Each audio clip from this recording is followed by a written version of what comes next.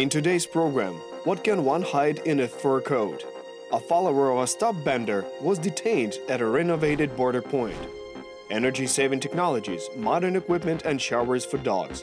How a modernized unit operates on the Russian border.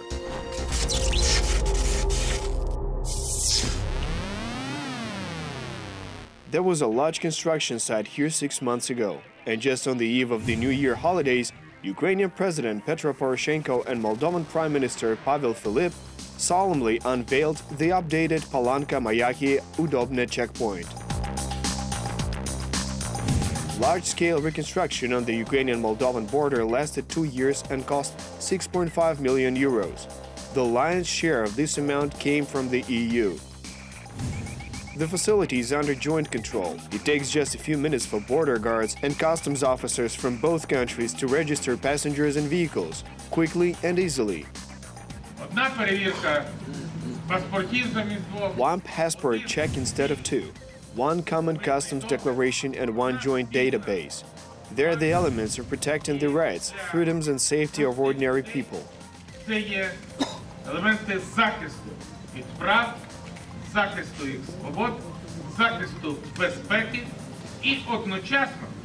At the same time, it's extremely effective protection against smuggling and corruption.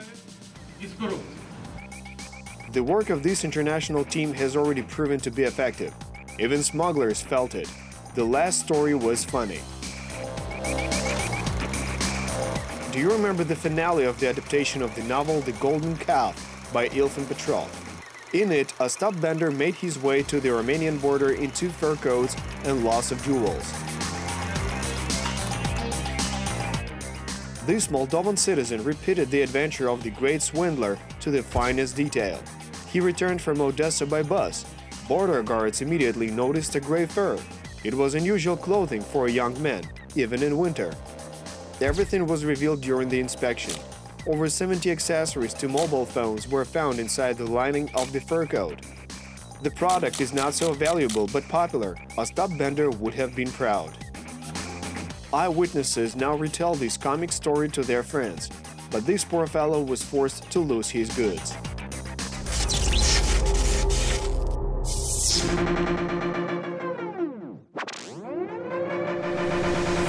And Ukrainian northern borders have their own specific features. As the climate is more severe, there are a smaller number of settlements.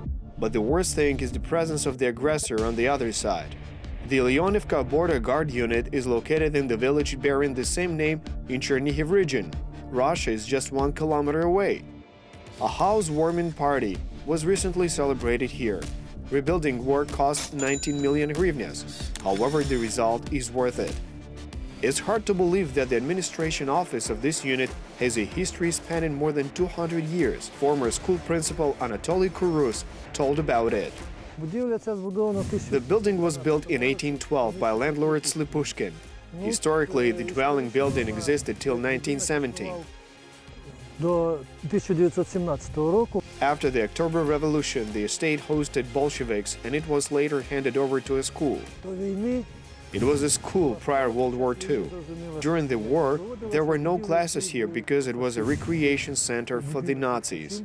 After World War II, the building survived a great fire, but withstood the test and opened its doors to school children a short time later, up till 2014. The number of school children fell constantly, and in 2014, there was nobody left to teach.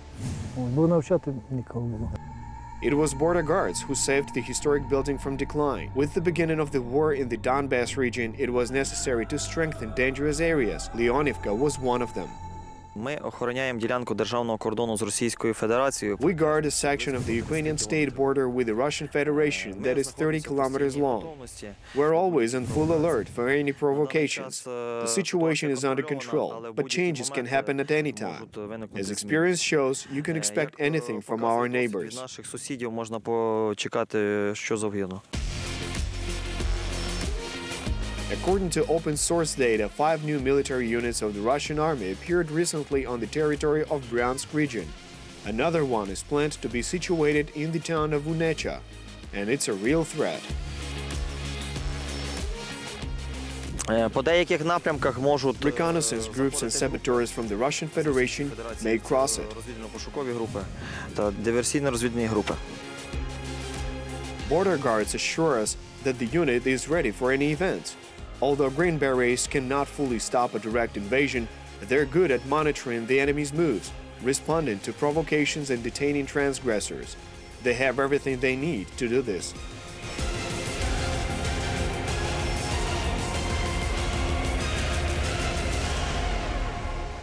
A quad bike enables speedy off-road navigation, and a snowmobile is the best vehicle in winter.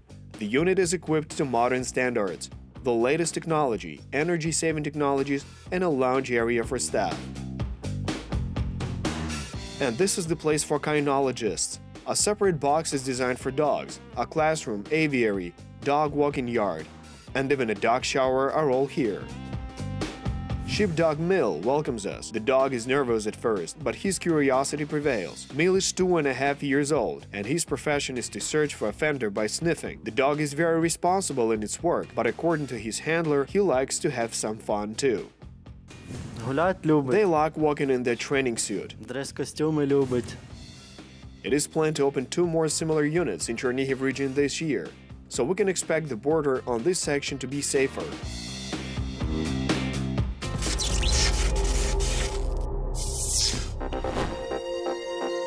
Watch next: salmon hunting, or where smugglers lay their caviar and where they deliver it.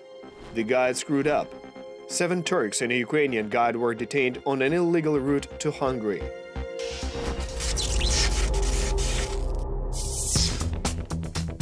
Everyone knows what red caviar is.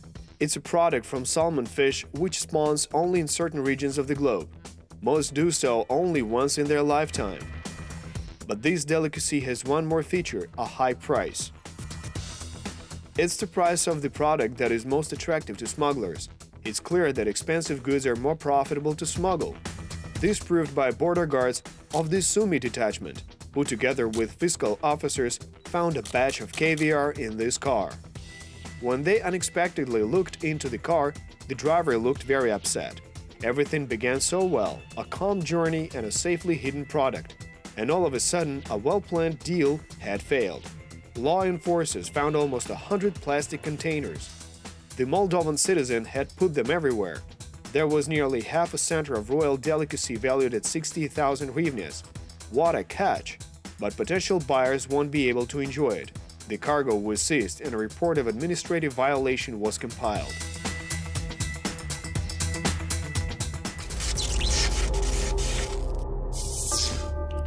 Ukrainian Transcarpathia. The water channel Botar serves the border between it and Hungary. This place has a dubious distinction because sometimes smugglers carry cigarettes this way, often in diving gear. But this time it was without diving suits. It's winter and the focus group is different. These are citizens of Turkey.